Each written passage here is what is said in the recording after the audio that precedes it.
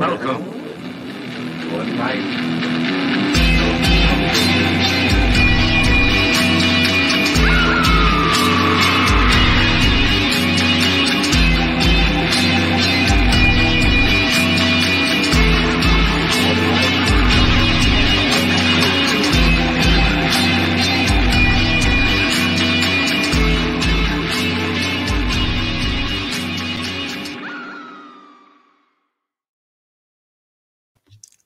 Welcome to Reaper's Digest. Hello. My name is Duke Ralston. I am the co-host of Tennessee Macabre. And I am Blake Ray, lead singer of the band Blood Oaks and the co-founder of Pulp Factory Ezine. And today we're talking about Cask of Amontillado. Yes, we are. By Edgar Allen Poe. What are you drinking today, Duke?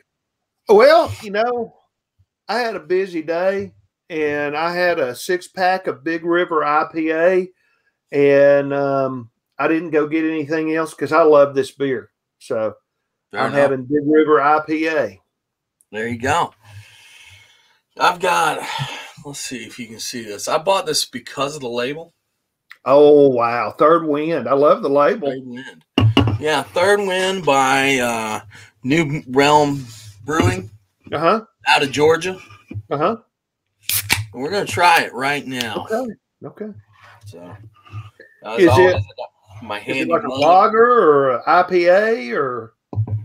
It is dry hop Belgian style triple. Oh, okay. And it is high gravity, so I'm only I've only got the pint. Yeah, those Belgians don't fool around. Oh no, this is not a for play beer. I had something one time at Loopy's. It was called Kersendonk. Yeah, and the guy come out and he said, "Man, this is the strongest beer I've ever had in my life. It's brewed by Trappist monks in Belgium, and they can only get it every once in a while." And well, you know, anything that's called Kersendonk and you drink it, you can only imagine how bad it is. Woohoo, boy. 2 of them. That's the noise you make? Huh? That's the noise you make knocking That's the noise you make when you go down. Kersendonk. Yeah. This is pretty good. This is actually really good. It is 9.5. Wow. That's stout. Heavy duty. Yeah. That's stout. Industrial strength. Yeah. So, yeah. One of these days we'll have to do a macro brew night. Oh, yes. That'd be great. Yeah. A couple Bud Heavies. Yes. Yes. So, yeah. Well, we're going to talk about Cask of Amontillado. This is a pretty well-known story. Actually, when I was teaching a while back, I used to teach this on the college level because it is such a well-done, well-contained story. It is. It's short and brutal. Oh, brutal. Yeah. And it gets to like the heart of some of Poe's darkest fears. Yes.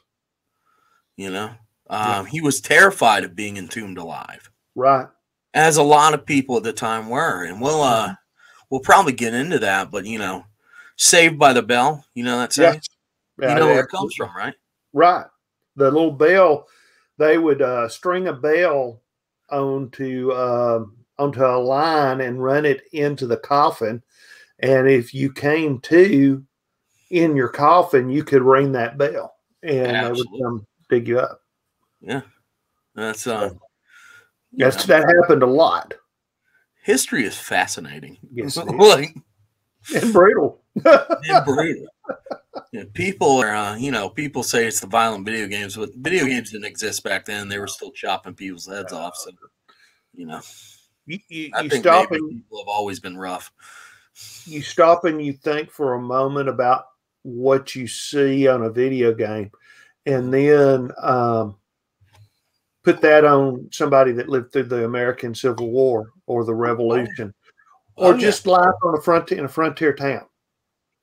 You know, because life in a frontier town could be pretty brutal. Oh yeah, as we see in your novella. Yes. Thank you. Give a little plug. Yes, I appreciate that.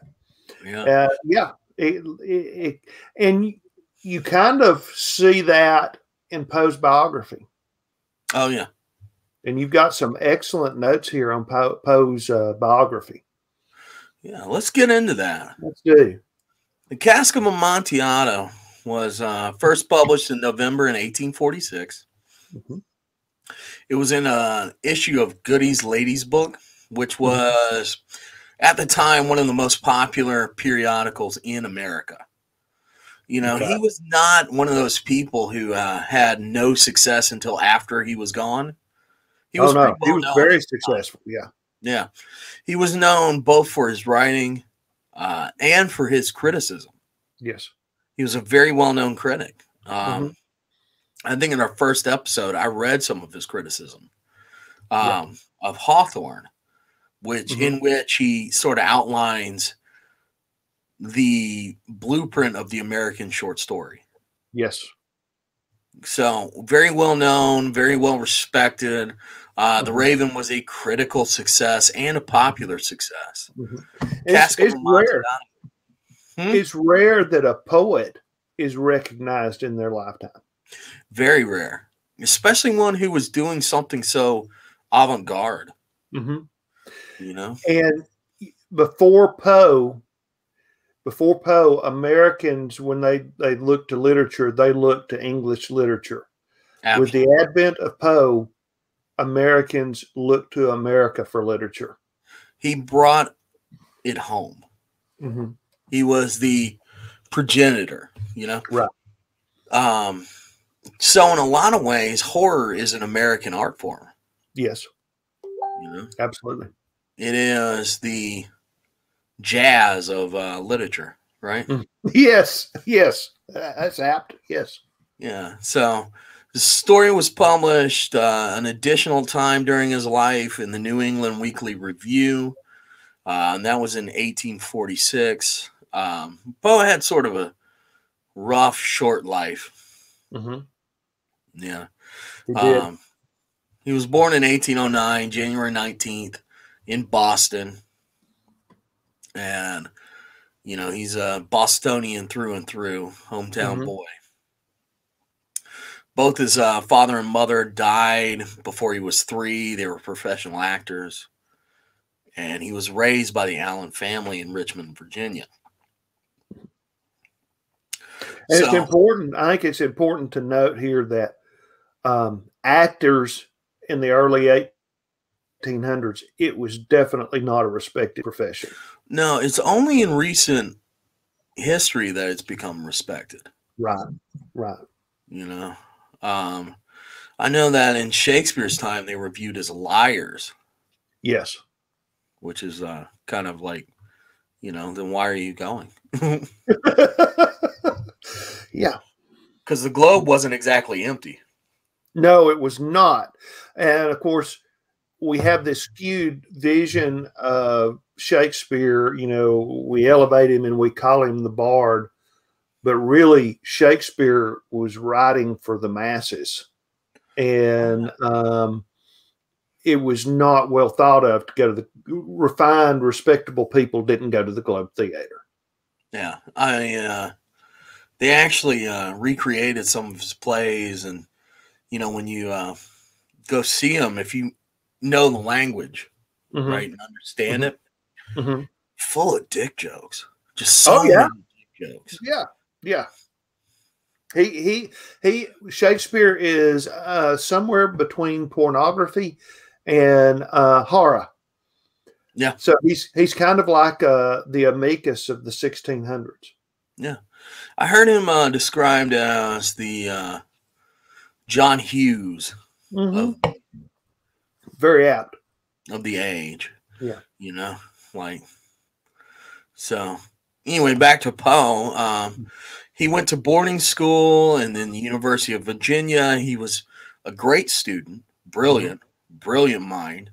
Had to leave school because his dad or his foster father refused to pay his gambling debts. Right.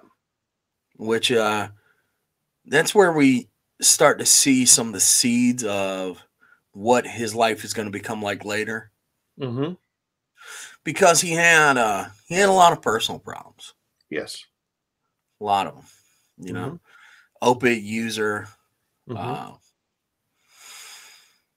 Heavy drinker. Heavy drinker, you know. And he would drink what is it? Absinthe. Oh yeah. Back when you used to cut it with wormwood and laudanum. Yes. The Green Fairy. Oh yeah. Yeah. Which if you've ever had absinthe, you would need a fairy to come to you. You need help. I have, and ironically. Right? Yes. Yeah, you gotta have some sort of mythical being to guide you through that. So he returned to Richmond, Virginia, but his relationship with his foster father deteriorated. In 1827, he moved to Boston, enlisted in the Army.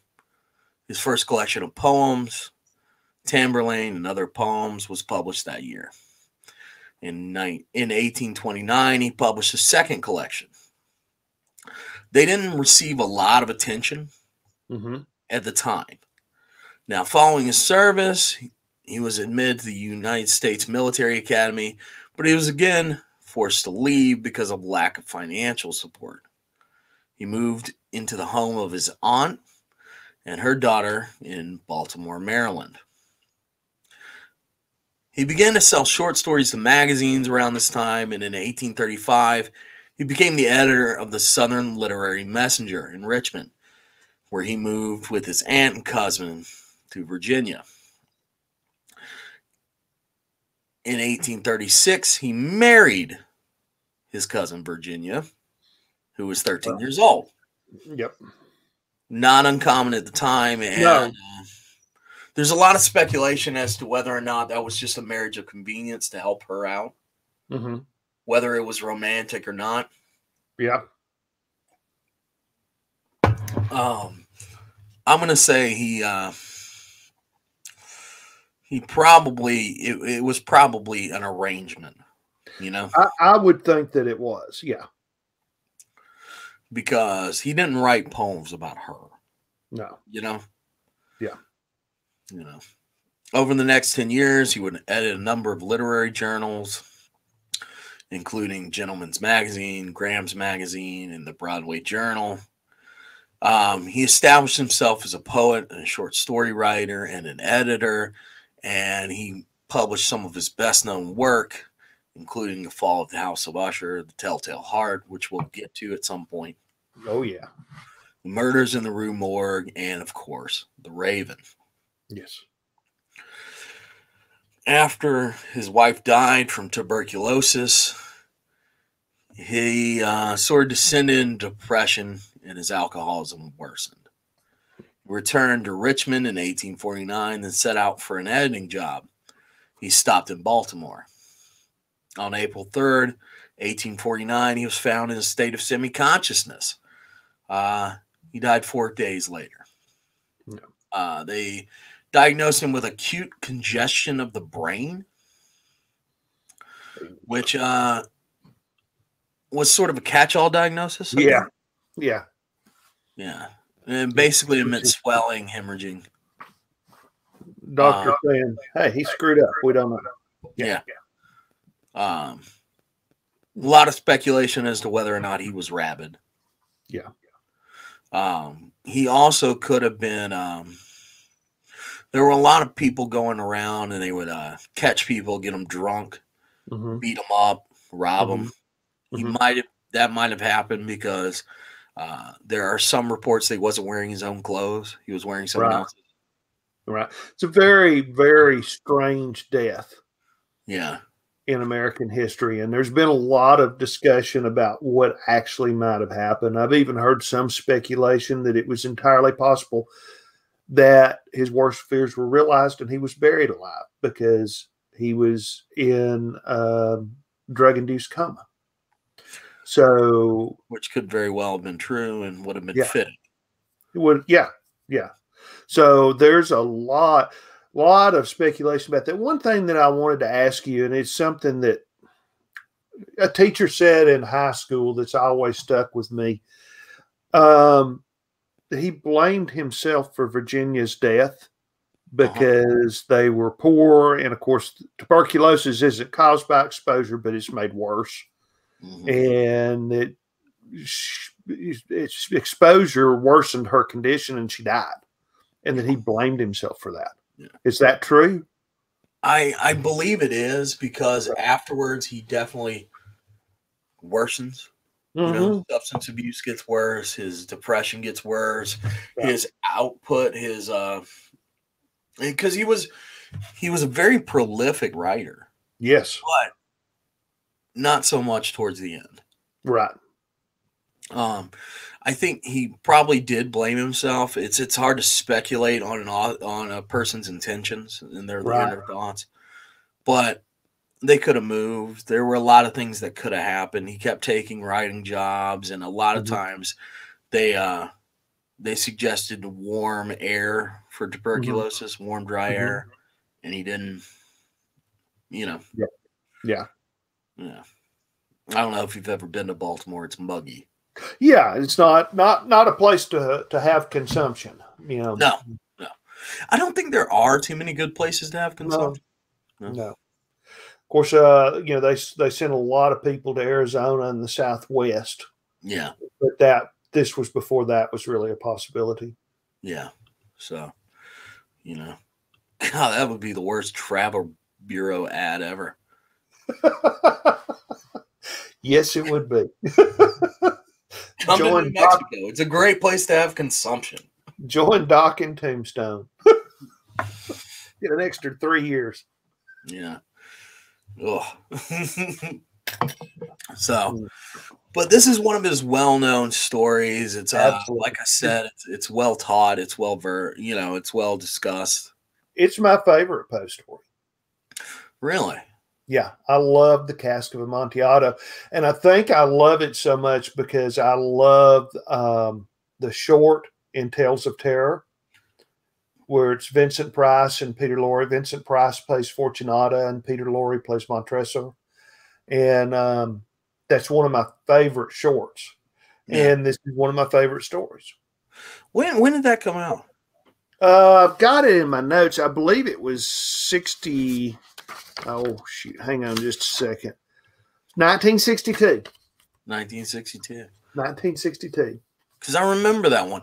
Also, later, Vincent Price did a dramatic reading of the story. He did. Yeah. And that's if you want to look it up, is available on YouTube. Yeah. It's really pretty good. And if you haven't heard it, you should hear it. I tell you what, Vincent Price could read just about anything and make it sound good. Yeah, I always wanted to get a parrot and leave in a room with Vincent Price movies and see if it'd talk all spooky. Yes. But, you know, I have other aspirations, but that's definitely one of them. Yeah. So, I guess you want to get into the story a little bit? Let's get into the story a little bit. One of the things that strikes me right out of the gate is Montresor is talking about this guy who, you know, Fortunata, he has suffered insults at the hands of Fortunata. There's no explanation. No. He doesn't tell us what the insults were. Mm-hmm. We just are to understand that that Montresor has taken them very badly, but that Fortunata still believes that they're friends. The exact wording is really interesting here. Okay. Now, I'm glad we started here because, you know, you might as well start with the first sentence. Yes. 1,000 injuries of Fortunato. I had borne as best I could, but when he ventured upon insult, I vowed revenge. Yeah. Like, okay, so ventured upon insult doesn't even necessarily mean that it was intentional. Right. In Absolutely. fact, it probably wasn't. Right. Because you get the feeling that Fortunata has no reason not to trust him. Yeah. He goes on to say, and I mean, like we talked about before, Poe says if you're not with the first sentence pushing towards the end, then you failed. Right? Right. So he says, you who so well know the nature of my soul will not suppose, however, that gave utterance to a threat. That I gave utterance to a threat. So he doesn't threaten him. He doesn't say anything about it. He just logs it away. The old Mongol proverb, revenge is a dish best served cold. Was that Mongol? It is actually Mongol, yes. Oh, okay. I thought it was Klingon. It gets adapted by the Klingons, but yeah. Okay. Well, now I feel dumb. I'm like, I didn't know that was a real proverb. That is actually a real proverb. Yeah. So, let's run through what happens because it's a short story. It's a very short story. So basically, Montresor is talking to an unspecified audience. You, the reader, right? Yeah. And he's talking about the day he takes his revenge on Fortunato. So he runs into him at Carnival. Yes. Fortunato is wearing a jester's motley, which is sort of like a Harlequin piebald costume. He's wearing the bells, the belt cap. He's dressed like a fool, like a clown. Yes. Which we'll get back to. It's not exactly the subtle imagery. So, not at all, but yeah. Yeah. So he lures him into the catacombs under his mansion by telling him that he's obtained a pipe, which is about 130 gallons of what he believes to be Amontillado, which, as far as I can tell, is a rare sherry. I think we were talking before we started recording today. I was in the liquor store today looking for it, and it's not around. So I've never seen it, and I have crawled through many liquor stores in my life. I thought you were going to say Crips. I was like, wow, dude. A few of those too. So he lures him into this crypt by saying, I'm going to ask Lucrece for a private tasting, but Fortunato's like, no, that guy's a fool. I'm a better wine taster. You do get that Fortunato is awfully full of himself. Very. Because he says, Lucrece wouldn't know Amontillado from sherry. Which is funny because Amontillado is a type of sherry. Yes. Yes. So he is definitely has a high opinion of himself. Oh yeah. And he's vain. Very vain. Very vain. So Fortunato has a bad cough. Montresor keeps saying, no, we'll turn around. It's too wet. It's too dark. The dampness will be bad for you. If we're talking about Poe and the idea of tuberculosis and consumption. Yes. This is of an especially dark stroke in the work. Right. Fortunato basically says, I will not die of a cough. Montresor agrees, which is pretty funny. Foreshadowing, yes. Yeah. And then, long story short, they walk down to the bottom of the crypt into a a vault that has been decorated with bones. It's an ossuary. Yes. Which is one of my favorite words. And it has such a rich sound to it, and it's so creepy. An ossuary. Means chapel creepy. of bones. Mm-hmm. And he tells him, okay, you see that niche over there? That is where the Amontillado is. When Fortunato walks in there, Fortunato's pretty drunk at this point. Mm-hmm. When Fortunato walks in there, Montresor follows him in, chains him to the wall, and entombs him alive. Yes. And that's it. Yeah. He reveals that 50 years later, he's still in there. No one has disturbed the bones. The thing that gets me is that there is no remorse at all, except for he does say that when Fortunata is pretending that it's a joke, he shines the light in, and he feels a little bit bad when Fortunata doesn't answer, but then he said, oh, that's just the dampness of the cellar. Yeah. No answer still. Yeah. I thrust the torch through the remaining aperture and let it fall within. Yeah. There came in return only a jingling of bells. My heart grew sick. It was the dampness of the catacombs that made it so. Yeah. And then he ends with, in Latin, may he rest in peace. Yes. So. Here is, speaking of Latin, a section of this that really interested me. During their walk, Montresor mentions his family coat of arms, a golden foot and a blue background crushing a snake whose fangs are embedded in the foot's heel with the motto, Nemo me impuni lascit. No one provokes me with impunity. Mm-hmm. Which is that's a pretty grim Latin motto to have on your coat of arms. But then the coat of arms itself is a reference to a line in Genesis where the serpent, God tells Eve that your progeny shall tread on the serpent, and the serpent shall bruise their heels. Yeah. So my question for you is, which is Montresor? That's one I've been trying to figure out. Is Montresor the serpent, or is he the person treading on the serpent?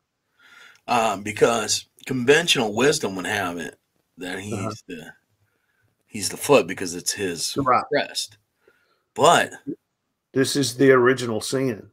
I mean, this is evil. Yeah. I think he's probably the serpent. I think he's probably been crushed. Mm-hmm. What do you think the insult was? This is why I wanted to bring that. I get the feeling that,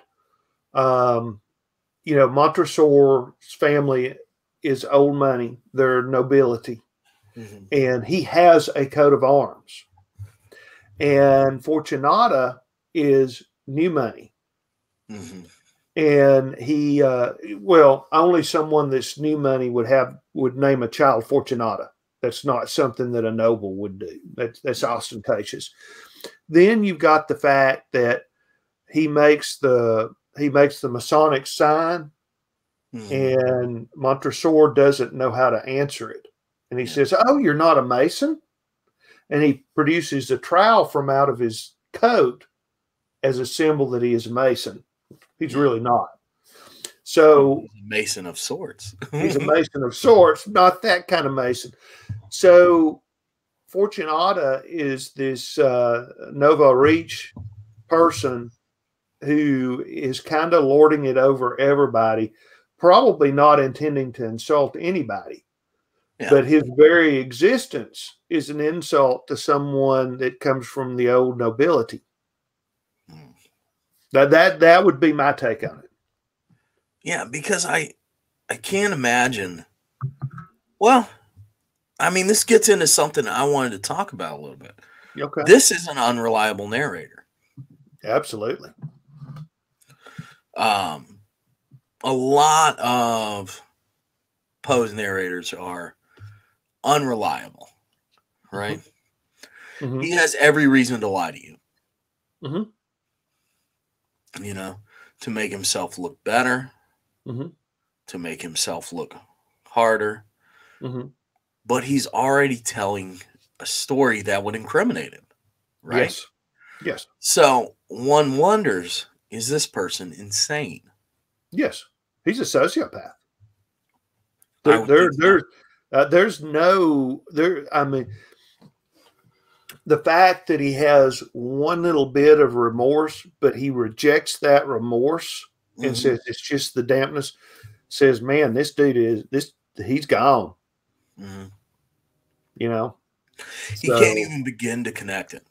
No, So. absolutely not. And in What his mind, what was the name of the guy in American Psycho? Oh, I don't remember off the top of my head. I don't remember. Bateman, right? Yes, Bateman. That's it. Yeah, there's an element of that in here. Mm-hmm. Yes, that obsession with the surface level. Yes, Montresor seems like the kind of person who you would look into their eyes and there's nothing there. Yeah, exactly. Shark's eyes. Exactly.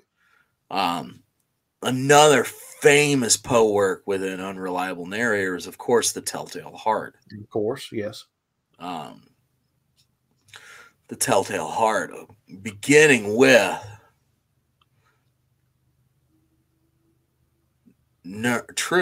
nervous, very, very dreadfully nervous. I have been and am. Mm-hmm. But why will you say that I'm mad? And I've said this before, and I'll say it again as a warning to anyone out there. If someone says, why would you say I'm crazy? That means they're crazy. That's right. You know, if someone says, I'm not crazy, you can put some money on it. They need a trip to go away to the farm. Yeah, I feel like that we're dealing with, okay, you look at the way this story is told, and Montresor is reflecting on this a half century afterwards. Yeah. Which means he's got to be at least in his 80s. I would say 70s maybe, but yeah. 70s. An old man. An old man. Yeah. And normally you would expect an old man to look back on something like this. An old man who's nearing death, who's staring at his own mortality, to try and explain it to the reader and say, you know, I made a mistake. I did, but there's none of that. Montresor opens up by telling us why he was justified in doing this. Yeah, there's none of that. And we'll get back to this again and again as we talk about horror in America, right? The Judeo-Christian values inherent in American society, right? Right. Repentance, turning the other cheek, right? None of that. Nope. You know, he's very proud to have not turned the other cheek. Yes. And then Judeo-Christian values, I mean, it's a big underpinning in American literature. Oh, it's huge. I mean, think of Hawthorne's greatest work, one of the great American novels, The Scarlet Letter. Hawthorne was absolutely driven by Puritan influences. And many of the, you know, probably the first generation of American writers came from New England, and they were all influenced by Puritan thought. Yeah, because it is such a foundation of that area, you know. Now, you know, down here in the South, we have, and by the way, spoilers, Duke and I are from the South, if you couldn't tell. We are. Not that the accents gave anything away. But down here you had Huguenots, you had Calvinists, you had the odd Catholic. It was a more of a mixed bag. It was a mixed bag, and it was much more open and liberal. And that's difficult because now the tables are reversed. Absolutely. And the South tends to be more fundamentalist. But up until the American Civil War, the South, in terms of its religiosity, was much more open and much more liberal.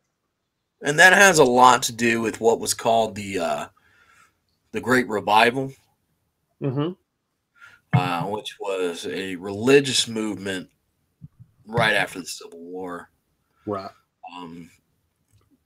But we'll get into it. We have sinned, so we lost. Yeah. So, and that plays into that idea of the lost cause. Right.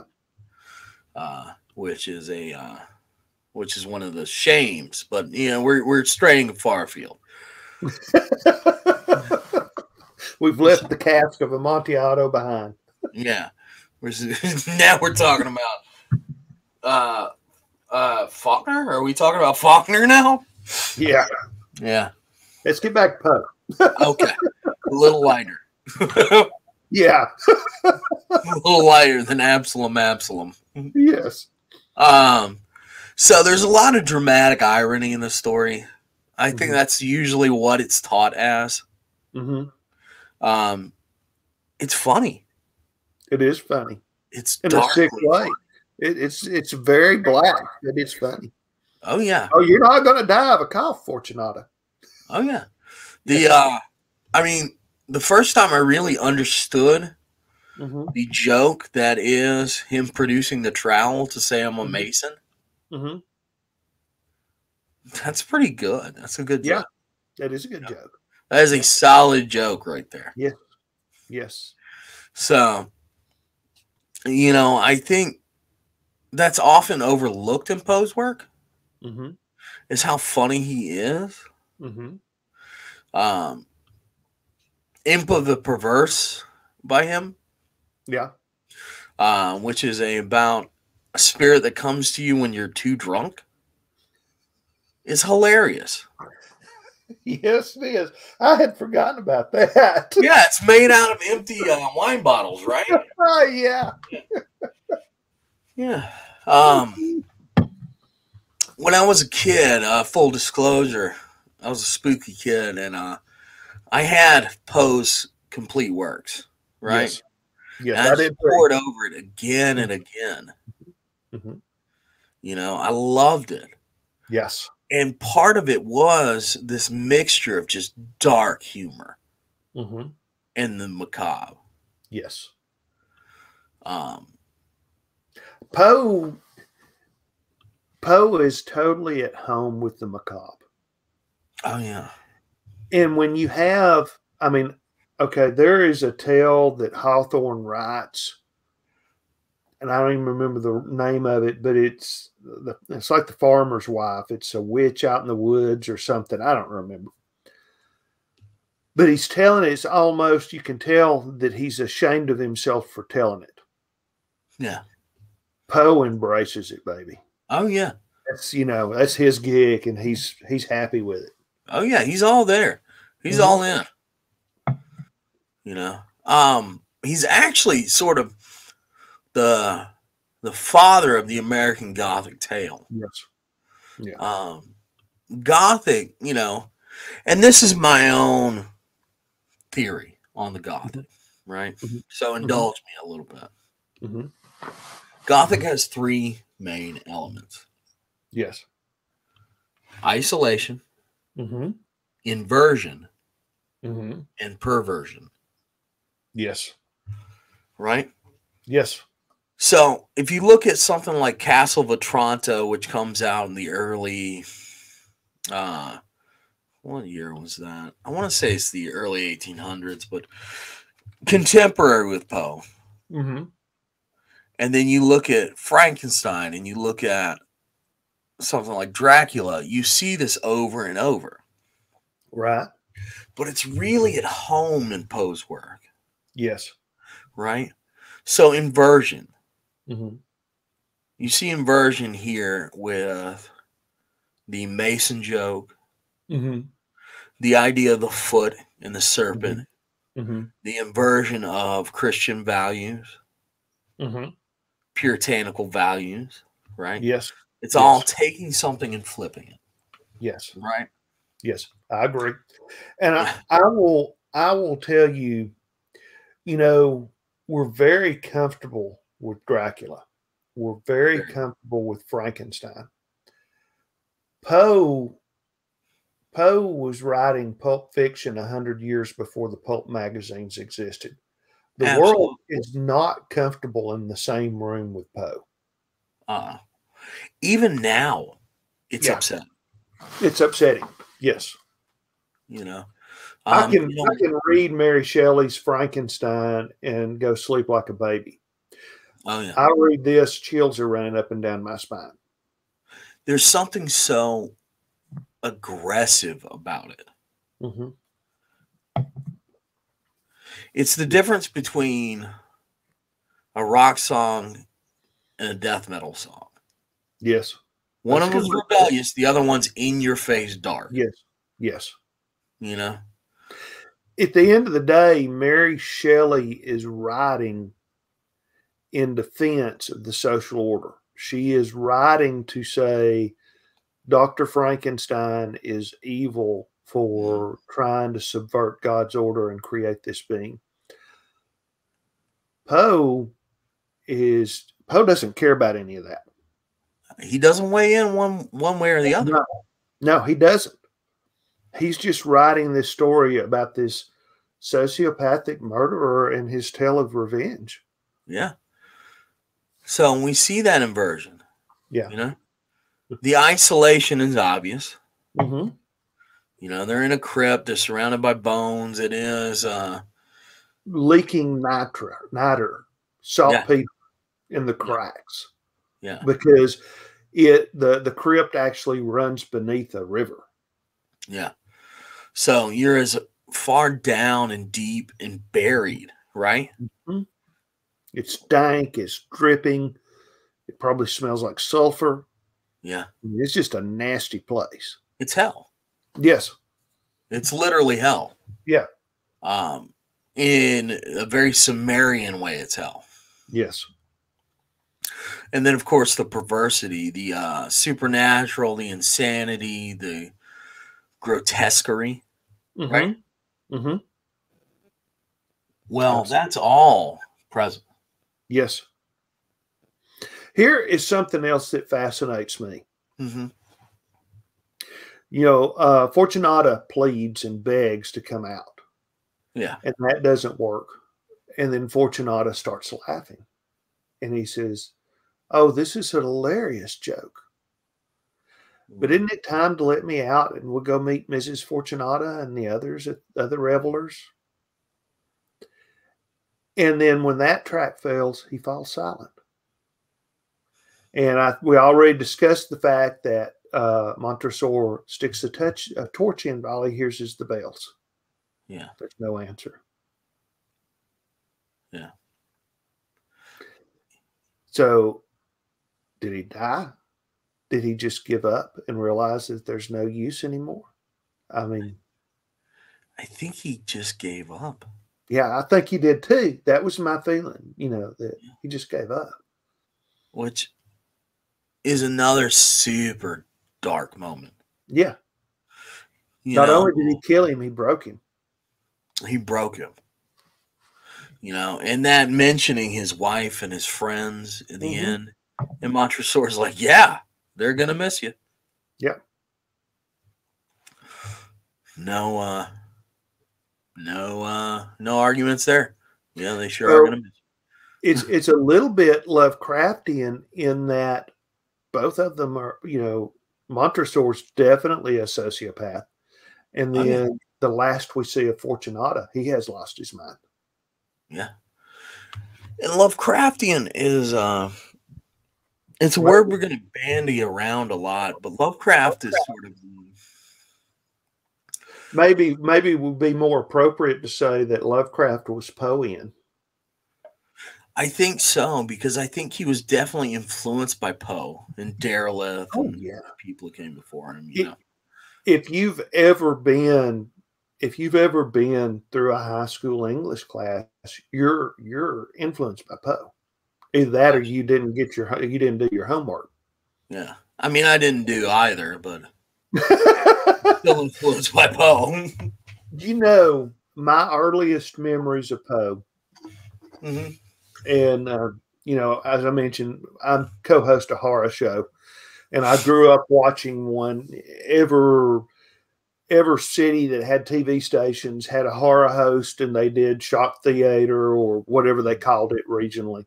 Our horror host in Chattanooga was Dr. Shock and Dingbat, but every once in a while they would read a Poe poem, a short Poe poem that was creepy or scary or funky, or they'd have students read one, different things.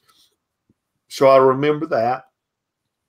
And of course, a lot of times what they'd be playing were the Roger Corman, Vincent Price, loosely Poe-based movies. Yeah.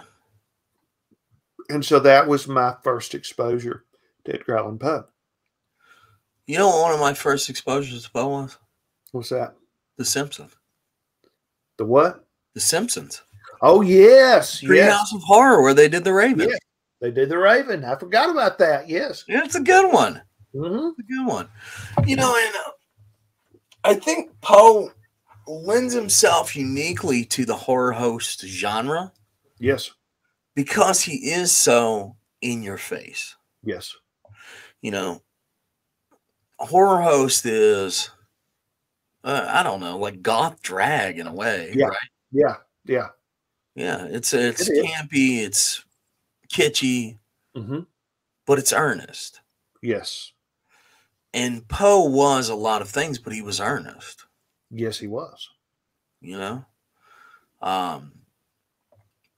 was trying to produce the most bang for your buck, He says in his review of Twice Told Tales by Hawthorne that, a skillful literary artist, and I'm paraphrasing, a skillful literary artist has fashioned his events to serve his singular effect. Right. Now, it just so happens that Poe's singular effect was horror. Yes. What would you say to the statement that horror and pornography are the two sides of the same coin? I would say that that's very accurate. Two sides of strong emotions, a visceral effect. Visceral violence often plays in both. Yeah. And it produces a literal physical reaction. Yes. A release of endorphins. Yes. Yeah. So, and something that I love about Poe, I don't know of anybody that is a more eloquent writer. I've never read a more eloquent writer. Now, I will tell you that Tolkien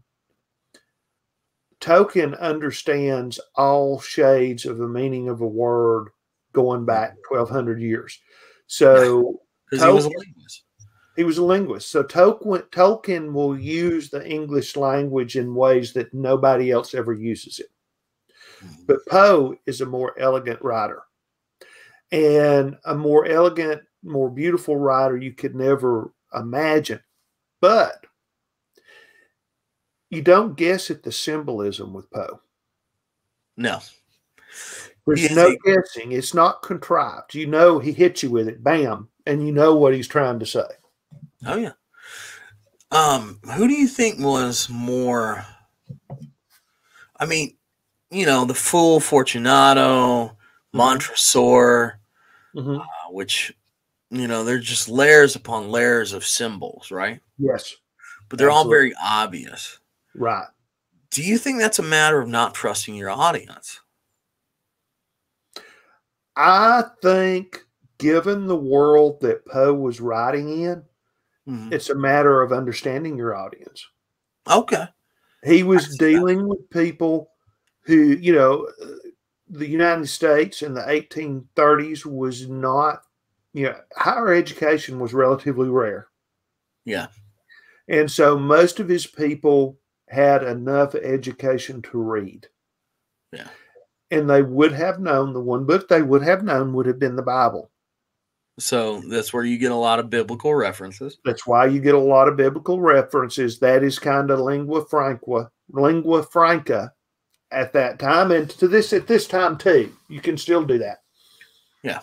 But he was dealing with people that probably could read the paper, but that was about it. And he knew that. So he was speaking to the masses, as it were. Mm-hmm. Mm-hmm. Yes. So I don't know. I love this story. I love Poe in general, though. I do too. Even the really bad, like 60s and 70s reimaginings, as it were. Oh, yeah. They're some of the best movies ever made. Tales of Terror is one of my favorite of that genre. Yeah. It has the Cask of Amontillado, which they kind of mess around with it, and in that telling of the story, Montresor is jealous because Fortunata is making time with his wife. There you go.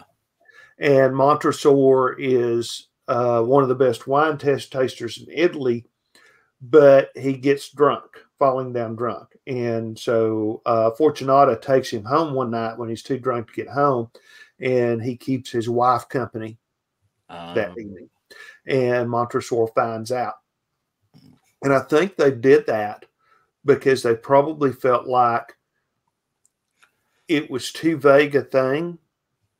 If they left it the way Poe wrote it, it was too vague for people to grasp onto.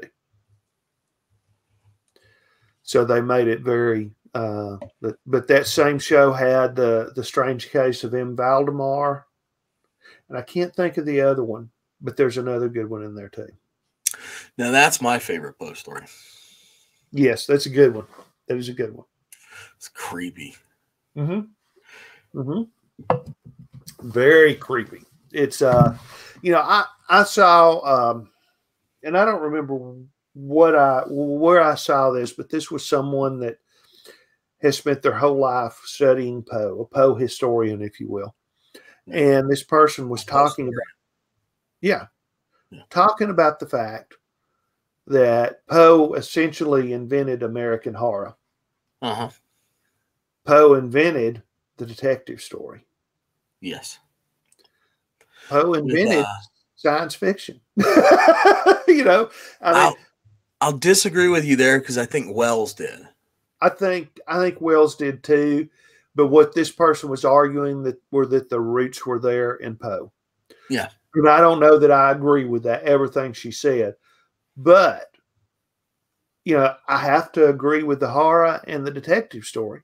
Absolutely. There's actually no disagreement there. Yeah. Yeah. Because, the Purloined Letter, Murders in the Rue Morgue, mm-hmm. Those are detective stories. Yeah. And the first ones. Yeah. It's so weird to think that wasn't a thing yet. Right. Like, this guy was out there blazing a trail. Mm-hmm. And then you have people like Lovecraft, like Howard, like Stephen King, who we'll be talking about in a couple weeks. Yes, we will. Come back, and they can't get away from those roots. No. Those three things I talked about. Mm-hmm. Isolation, inversion, and perversion. Those are always going to be present in American horror. Even in American Gothic. Like, you look at someone like Flannery O'Connor. Yes. You still see it there. Yeah. You see it in Faulkner. You see it in Hemingway. Yes. Well, and I will go, okay, probably the two classic Gothic horror tales are Dracula and Frankenstein. Yeah. Definitely you have those three elements in Dracula. Mm-hmm. Then you have them in Frankenstein as well. Yeah. You know, and they're exploited. But you want to get really serious about your vampires. Carmilla. Oh, yes. Carmilla. Yes. Okay, so Dracula is an important work. Carmilla is a great work. Yes, absolutely. There's a distinction. There is a definite distinction. And you read, you know, here again, I can read Dracula and lay down at night and feel perfectly safe. You read Carmilla, that's some scary stuff. Oh yeah, it gets under your skin in a weird way. Yes, you know, good horror does. If it doesn't get under your skin, it's not good horror. Yeah. What was the old saying? I think it was a William Castle movie that used it. It was, if it doesn't make your skin crawl, it's on too tight. Yeah. Yeah.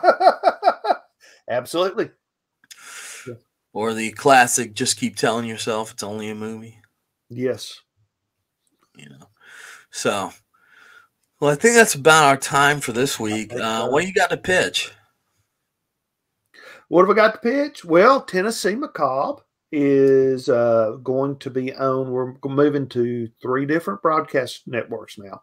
Excellent. We're going to be on ECN Channel 01, which is an internet channel. It's based in Florida, but if you got a computer, you can pull it up. We'll come on at 10 o'clock Eastern time. And this week we will be showing House on Haunted Hill starring Vincent Price. Of course, by the time this is out, that will already have been done. I forgot we're recording ahead, but you can tune in Saturday nights at 10 on ECN Channel 01. You can catch us on Roku and Kindle on ITV Chattanooga at 10 o'clock Central Time. That's 11 Eastern. And then at midnight, you can catch us on Otherworlds TV on Roku. And all those times are on Saturday nights. There's 3 different places you can catch us Saturday night. Now, if you haven't watched Otherworlds TV, it is a blast. Yes, it is. They do a thing on their website. Are they still doing that where you can vote off a movie? Yes, you can vote. You can vote a movie off.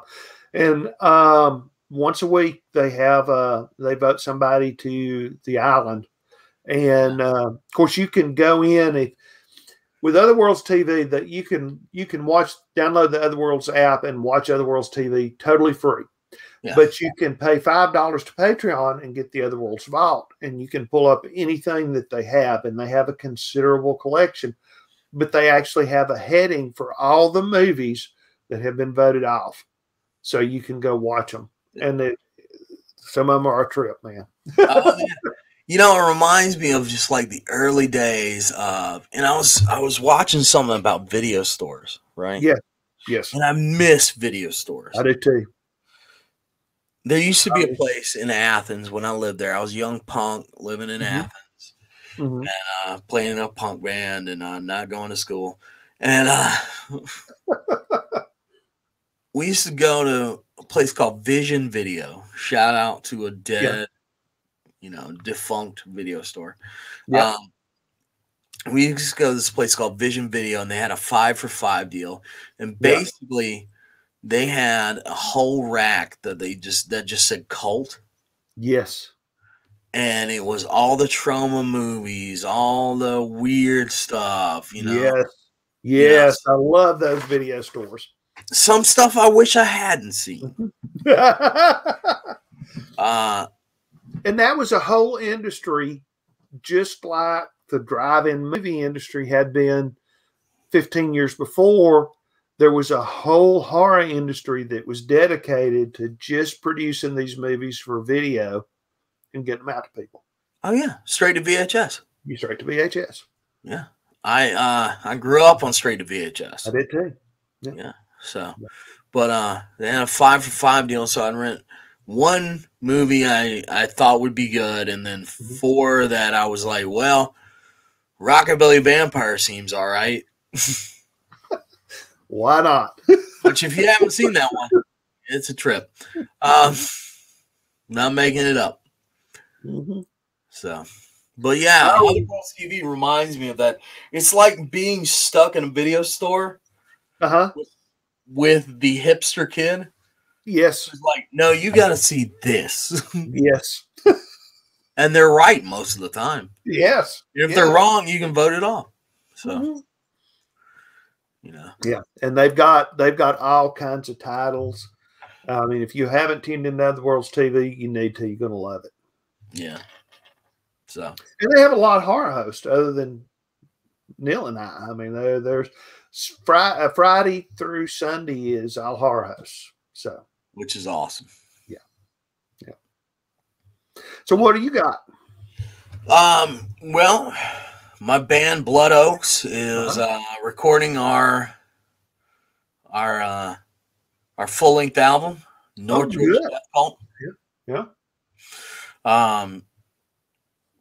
Which the album name will probably change 3 times before this airs, but we're going back and forth. But I'm voting North Georgia Death Cult, and I'm singing and playing banjo in that, and I've got Pulp Factory, which we just opened up, and we're starting to do a whole new set. Basically, what Pulp Factory is it's a love letter to Weird Tales. Yes, indeed.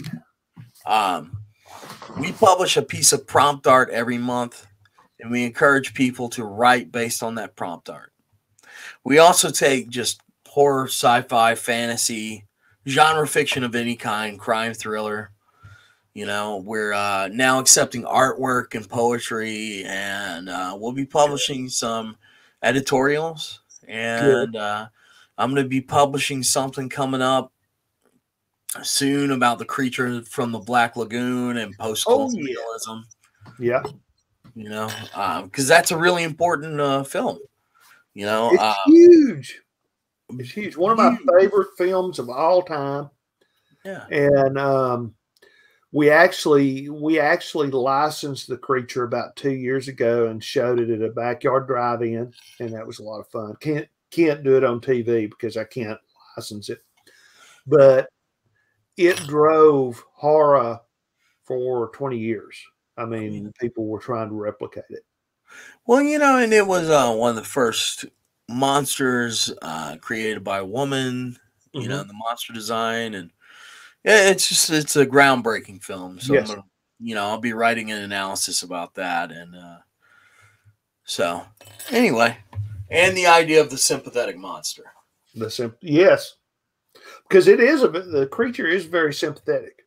Yeah, he's perfectly happy to stay in the Amazon and not bother anybody. Yeah, just just wants to hang out and eat fish. Right.